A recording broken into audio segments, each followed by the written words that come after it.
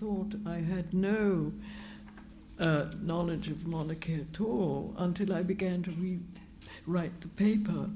And then, of course, I remembered that kings and queens, princes and princesses belong above all to the proper disposal of things in the world of fairy tales, the universal once upon a time of the imagination of humankind from time immemorial. Whether in Ireland's rain, Russia's snows, Norway's long winter nights, or India's monsoon, the stories are told and have raised their imagined palaces and established their enduring kingdoms, of which all the world's childhood are citizens, and of which we have all been inhabitants. Are these kings and queens memories of history become legendary, as you humorists would have us believe? Or does history forever seek to realize dream? There are passages in Gibbon's Decline and Fall of the Roman Empire describing the city of Byzantium, which might come from some fairy tale. Gibbon thus describes the imperial splendor. The square before the Sigma, a semicircular portico, was decorated by a fountain, and the margin of the basin was lined and encompassed with plates of silver. In the beginning of each season, this basin, instead of water, was replenished with the most exquisite fruits, which were abandoned to the populace for the entertainment of the prince. He enjoyed this tumultuous spectacle from a throne, resplendent with gold and gems, which was raised by a marble staircase to the height of a lofty terrace. Below the throne were seated the officers of the guards, the magistrates, the chiefs of the factions of the circus. The inferior steps were occupied by the people, and the place below was covered with troops of dancers, singers, and pantomimes.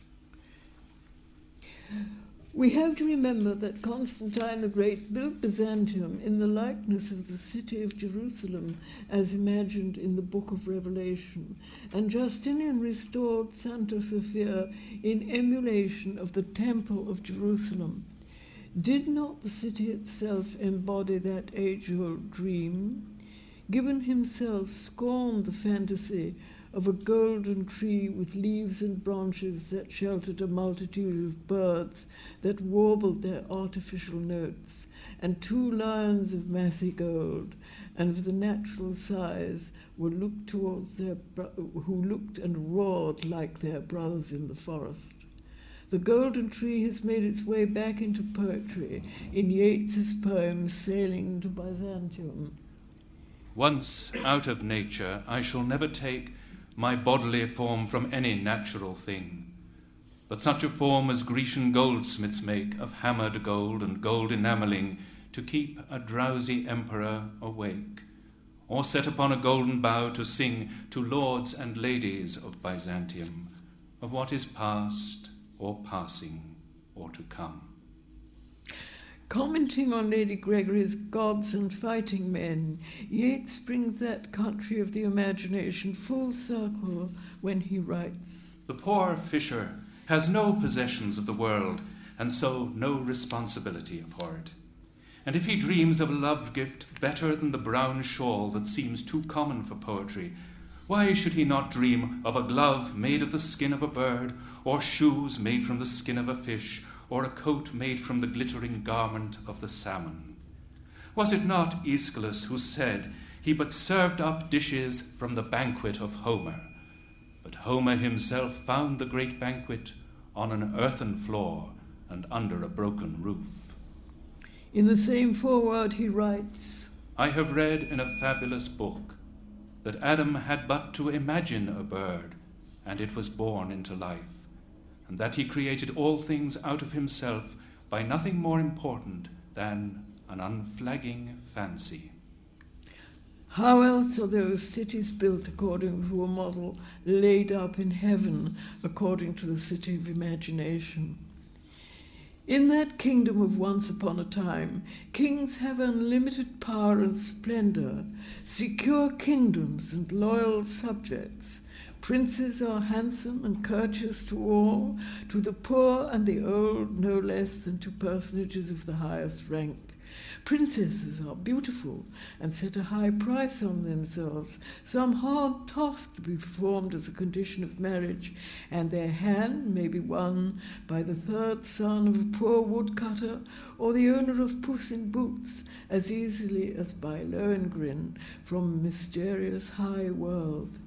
In the world of imagination, there are no presidents or prime ministers, and do we not in the Lord's Prayer attribute to God the kingdom, the power, and the glory? As for King George, the real king, his neat profile was familiar because it appeared on our postage stamps, red penny stamps for letters, green halfpenny stamps for postcards, and was part of the natural order of things, like the weather. King George and Queen Mary lived by no means in the mundus imaginalis, but at least in a world apart from most of us, in a palace, and invisible except on special occasions, the opening of buildings, inspecting troops, launching liners that brought them into public view. King George visited our obscure East London suburb on the occasion of his opening the hospital, named after him, and we school children lined the streets of Ilford to be rewarded by a glimpse of the King and Queen as they drove past in an open car. The occasion was of importance mainly to grown-ups involved in the important event in one way or another. Even so, there was a general feeling that a little gold dust had been scattered from that passing car. Some magical power still belonged, it seemed, to real kings and queens, or to princes, as the popular song, "I know a girl who knows a girl who danced with the Prince of Wales," a popular figure at that time. Monarchy has, with Shakespeare, remained within the realm of poetry. Shakespeare was by profession employed with his company of players by Queen Elizabeth I, and was therefore bound to support the Tudor monarchy. A whole paper, many papers, could be devoted to Shakespeare's historical plays, which are, in a sense, the foundation of the English concept of kingship. But it is not only in these that the theme of monarchy predominates. In Macbeth, Hamlet, King Lear, A Midsummer Night's Dream, and As You Like It, kingship and its legitimacy are dominant themes. In A Midsummer Night's Dream, the magnanimous conduct of Duke Theseus towards the rude mechanicals who offered their play for his entertainment is contrasted with the contempt of Philostrate, the master of rebels, and with Hippolyta, the bride-to-be, frank boredom. In As You Like It, the banished king sets up his court in the forest of Arden.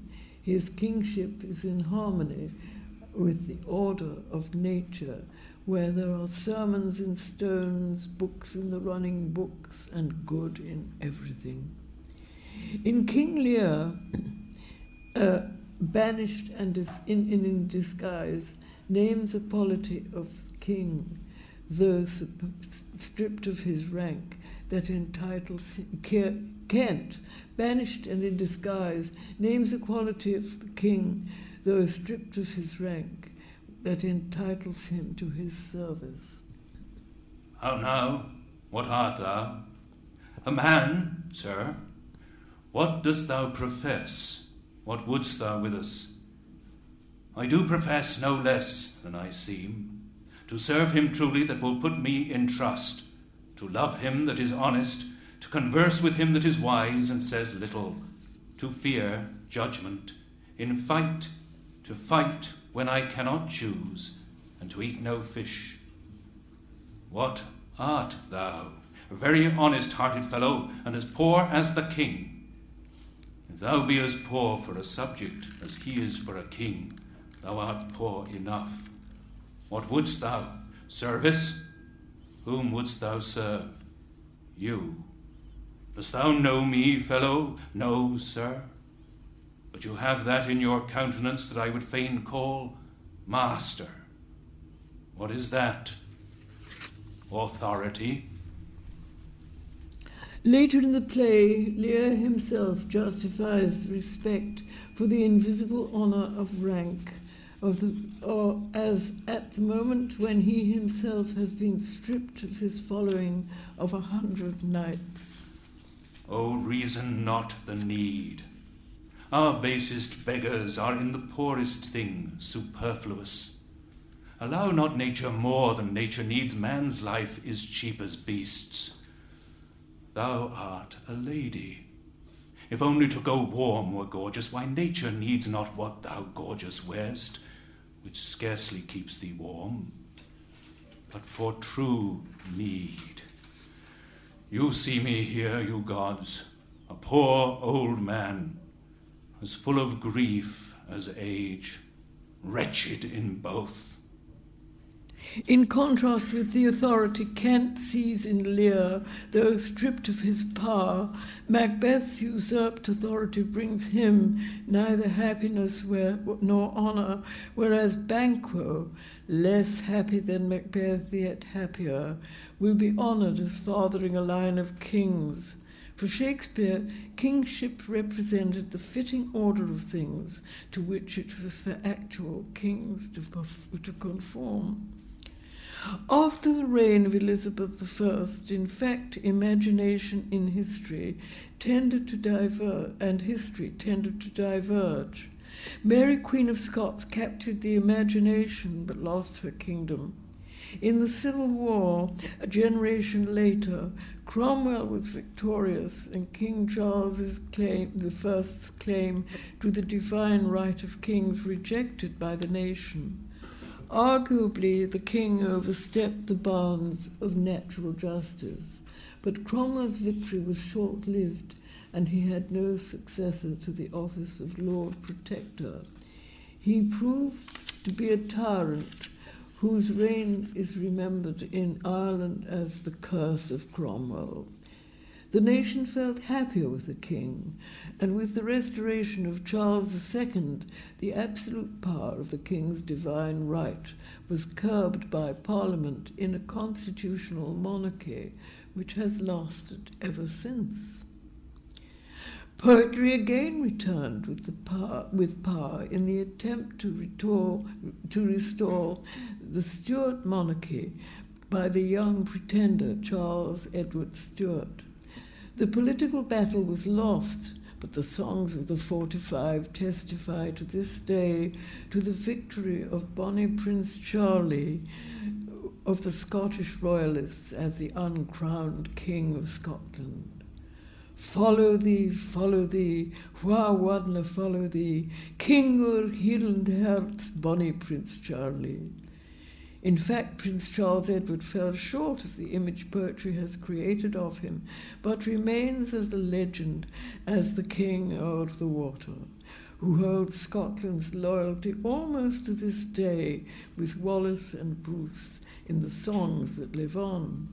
However, the Scottish tongue has a gift of scorn and denigration no less than its eloquence for patriotism, but less appreciated on the English side of the border, where the Hanoverian monarchy was greeted with songs of a different kind.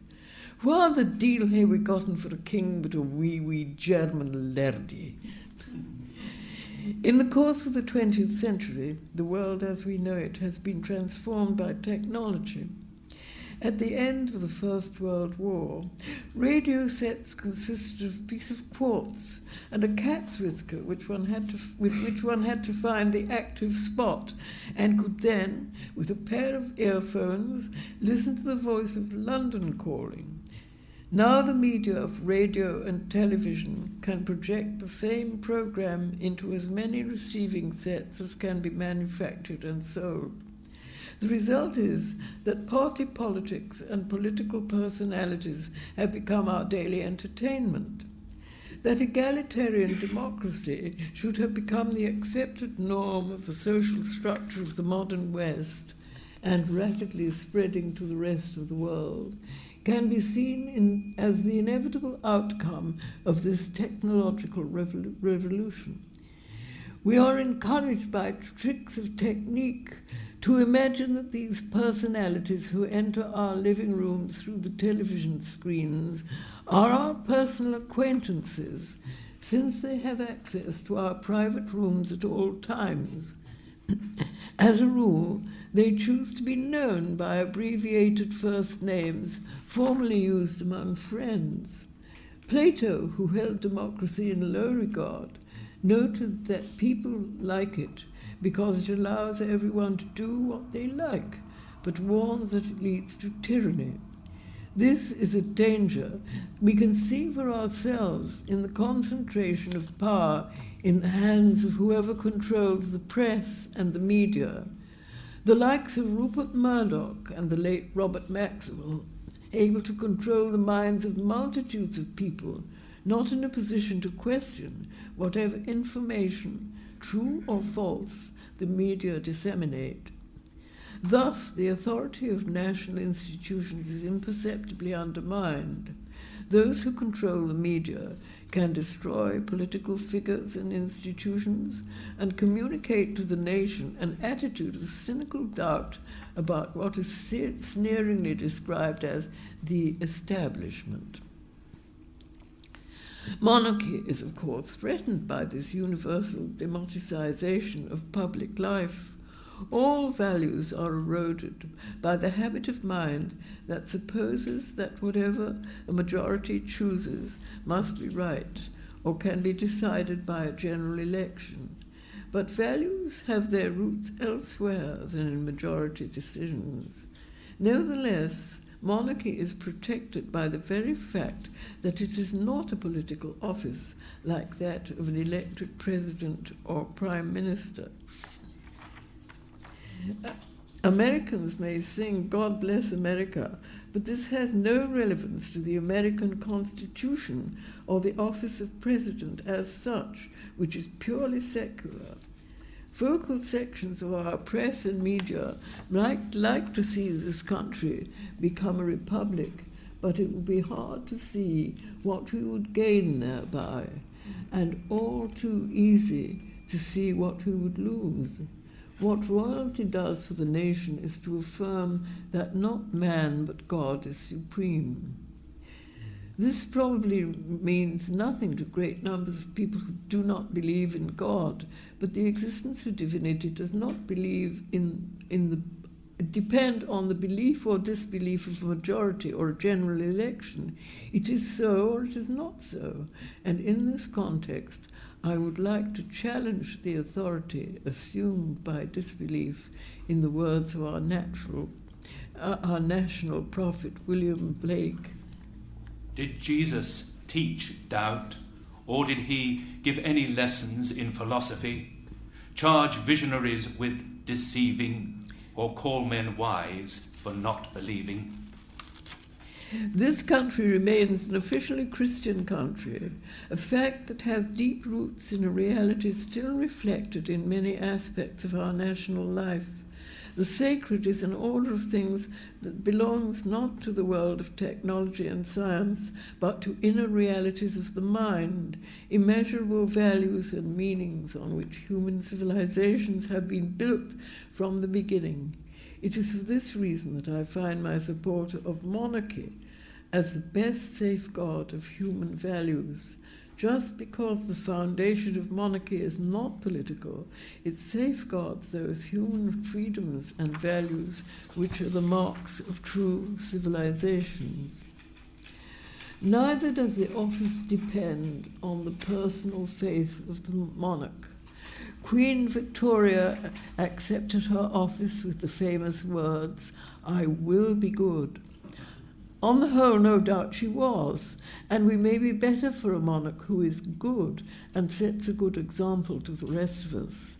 No doubt Queen Elizabeth II has done so, and in the face of great difficulties. But the royal office belongs to the national identity, not to the personality of the monarch. In the same way, in the administration of the law, the judge, when he dons the wig that signifies his office, is no longer a private person, but personifies the law in whose name he gives judgment. Since the restoration of the monarchy in the person of King Charles II, the performance of the ceremony of coronation by a priest of the Church of England in the person of the Archbishop of Canterbury confers on the anointed king or queen a spiritual authority as head of the Church of England.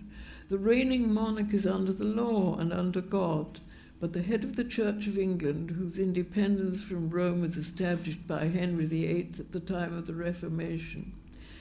L.L. Blake, the constitutional historian, has explained in detail the nature and implications of this constitutional fact, and he will be giving the second lecture in this series. Since most of the offices performed by both political and royal figures are purely secular in their nature, there are no doubt at the palace advisors engaged in projecting this secular and democratically acceptable image of royalty. This is natural enough, but does nevertheless lessen the respect in which royalty is held. The nature of that royal office is imprinted on the coin of the realm. The letters FD or FIDEF stand for Fide Defensor, usually translated as Defender of the Faith, that is to say, of the Church of England. It is a pity that the nature and history of our Constitution are scarcely taught at all in our schools, and it is a matter of general ignorance and indifference. Our Prince of Wales, in an important speech, has given wider meaning to the words, perfectly consistent with the Latin, in expressing his wish, if he becomes king, to be known not as defender of the faith, but as defender of faith. Thus the royal title would include not only Catholics, nonconformists and Jews, but important communities, Muslims, Hindus, Jains, Sikhs, Buddhists, and other non-Christian communities and non-Christian ethnic groups who now enjoy British citizenship, not to mention many people who belong to no religious community but have in their hearts the love of the divine being. Not only must these words give enormous hope and protection, the Prince's words are in themselves a powerful statement against racism. Thus, in our national life, the monarch is a shared symbol of a sacred authority above politics or personal power of whatever kind. What it does for the nation is to affirm that not man but God is supreme. However, welcome as are the Prince's words, it is nevertheless remains true that England is officially a Christian country whose church is by law established. By that authority, certain offices of the state, notably the coronation of the monarch, are carried out. One would not wish to see these constitutional structures undermined. These are collective and national, not personal and private matters. However, the supreme power in our modern secular democracies is clearly money. No candidate for the American presidency can present himself unless some powerful person or organization puts up a very large sum of monies. This compromises the freedom of any elected president from the start. In England, this is not so, and any responsible candidate sponsored by his or her political party can stand as a candidate. The reason for this is, without question, the supremacy of the Crown, the fact that we are all, constitutionally speaking, Her Majesty's subjects, and that the Queen presides over the opening of Parliament, protects the very precious freedom from subjugation by the all but supreme power of Mammon. The Murdochs and the Maxwells may control the media, which is bad enough, but they do not control the Crown. The election of our members of parliament is as relatively free from the control of money as it is, thanks to the monarchy, which sets a bound to the power of the Maxwells and the Murdochs. We are probably not as grateful as we should be, largely owing to the widespread ignorance as to how things work in our extremely complex constitutional monarchy, or to what extent our individual freedoms are guaranteed and underpinned by the Constitution. Royalty is in its ultimate nature an archetype. Plato introduced this word, which has been given new actuality as a psychological fact by C.G. Jung in the 20th century. As such, it is not the prerogative of any individual, monarch or commoner, but a universal human attribute of which the monarch stands as a unifying symbol in relation to a particular nation. So understood, kingship is manhood in its fullest development, and queenship womanhood in its fullest development, by no means the same thing as political feminism. Kingship and queenship are used as terms signifying such perfection, often in a purely poetic sense. One thinks of Shelley's Prince Athanase, or in Republican France, Nerval's Prince d'Aquitaine à sa tour abolie. William Blake, no royalist, wrote of himself as, "I, William Blake, a mental prince." Kingship is a quality of being, and again Blake defines this quality in a letter to his old friend George Cumberland, written shortly before his own death. Flaxman is gone, and we must all soon follow, everyone to his own eternal house, leaving the delusive goddess nature and her laws to get into freedom from all law of the members, into the mind, in which everyone is king and priest in his own house. God send it so on earth as it is in heaven. In the Jewish tradition that every man is king and priest in his own household is acknowledged in the custom of the head of the household every Friday night, the Jewish holy day, dressing in his best clothes and receiving respectful homage from younger members of the family. In Spain, this custom was used to track down nominal Christian converts who were in reality still practicing the Jewish religion at the risk of life itself. Blake could conceivably have known of this country, highly as he himself regarded the Jews. Thus kingship is itself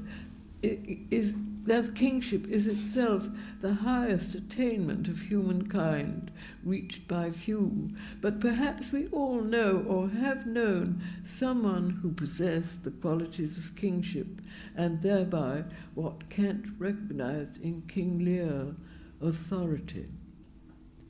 This concept of innate stature and rank is the basis of the caste system which has prevailed in India, grounded as it is in human nature. There are 4 main castes with many subdivisions, essentially related to social functions. The highest caste is that of the Brahmins, who are custodians of spiritual knowledge and learning, which in India is always related to spiritual knowledge in some form. Brahmins may not seek wealth or power, and their authority is not political. The ruling caste, the Kshatriyas, have the duty to support the Brahmins. Thus, kings take second place in the order of things, a fact implicit in the coronation of our kings being conferred by Christian priesthood.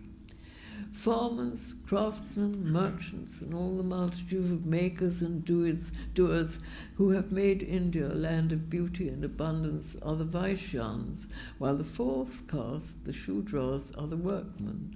All 4 castes are essential to the prosperity of society as a whole, and with ups and downs the caste system has sustained India over many millennia, as indeed the class structure has served England well. In the 20th century, we have seen the fourfold nature of humankind reaffirmed in the strongest possible psychological terms by C.G. Jung as the four types of men governed respectively by reason, feeling, sensation, and intuition.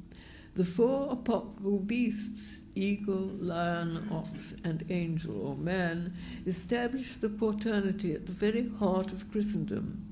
And there are comparable mythological quaternities in most known cultures, past or present. People fall naturally into one or another of Jung's types, with again recognizable variations. Any human community, a colony, for example, will form itself naturally into this pattern.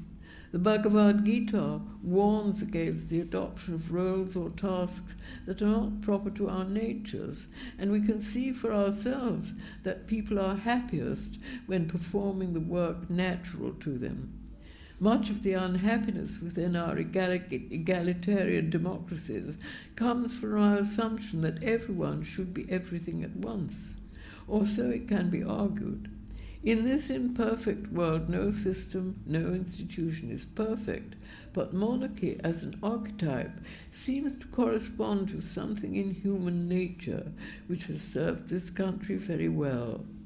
It is not the material and measurable that makes a nation, but its ideas and values. The same is true for every individual life. And in the world of imagination, kings, queens, princes, and princesses have from time immemorial to the present day designated those timeless, unaging values.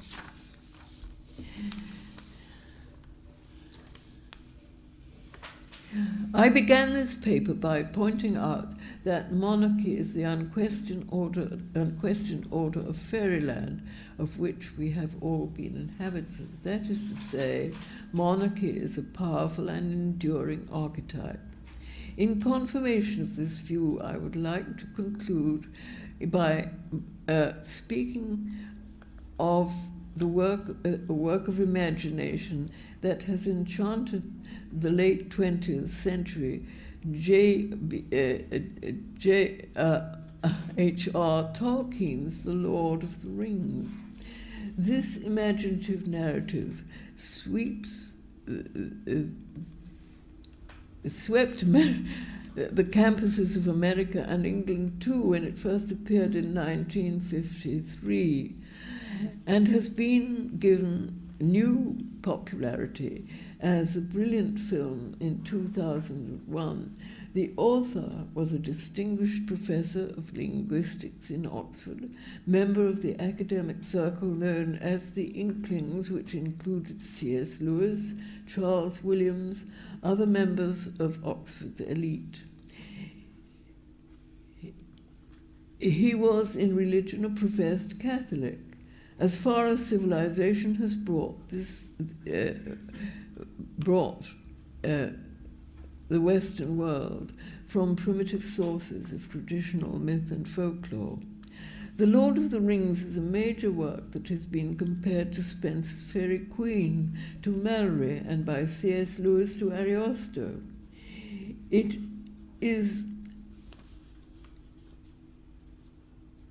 is an imaginary world unrivaled in its relevance to the actual human situation, cosmic, homely, epic, monstrous, or diabolic, C.S. Lewis's words. The third and final volume of this astonishing book is entitled The Return of the King, a figure whose anonymous presence throughout has come to represent honor, nobility, peace, and banishing the power of evil and restoring justice, joy, and due order throughout the world.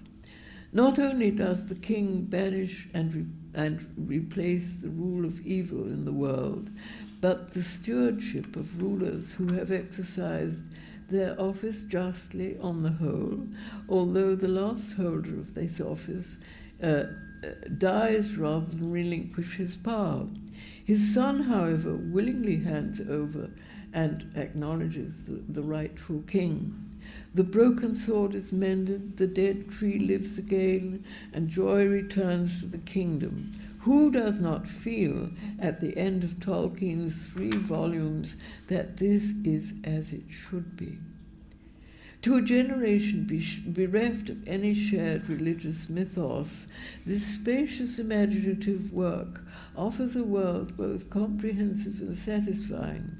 In that world, the celestial hierarchies are represented by non-human races, as are the hells and their evil populace.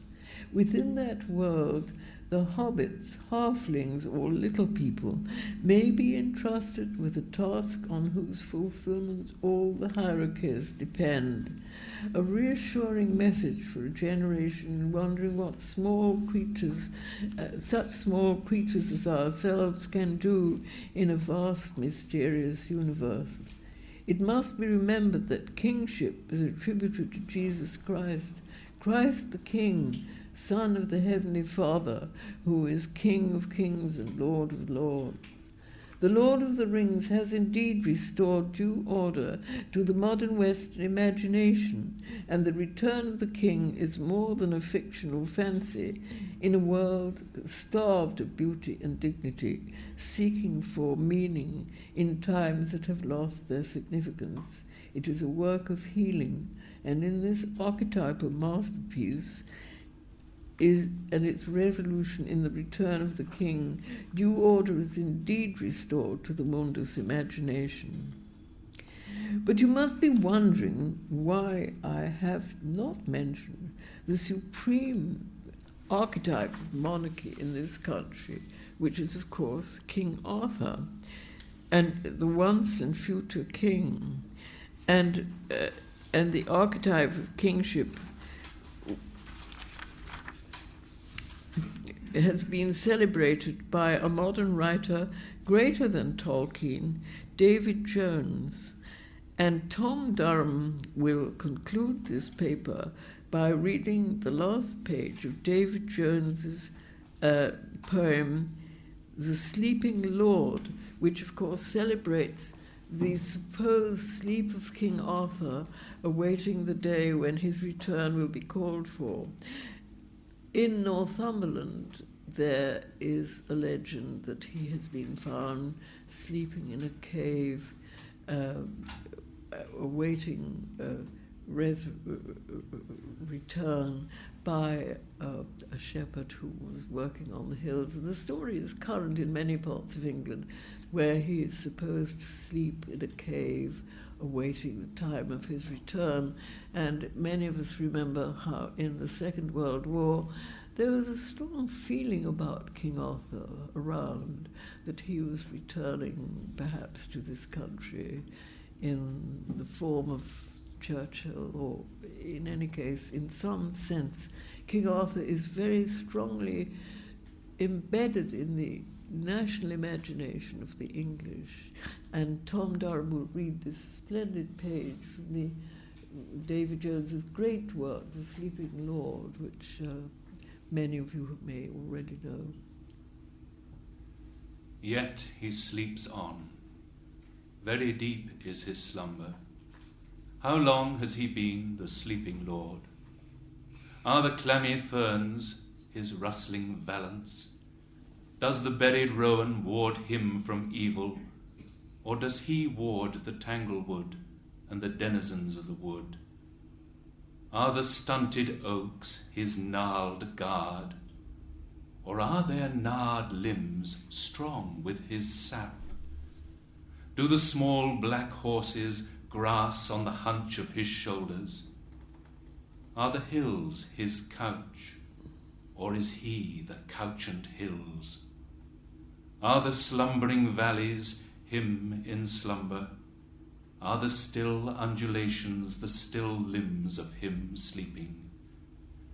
Is the configuration of the land the furrowed body of the Lord? Are the scarred ridges his dented greaves? Do the trickling gullies yet drain his hog wounds? Does the land wait the sleeping Lord? or is the wasted land that very Lord who sleeps?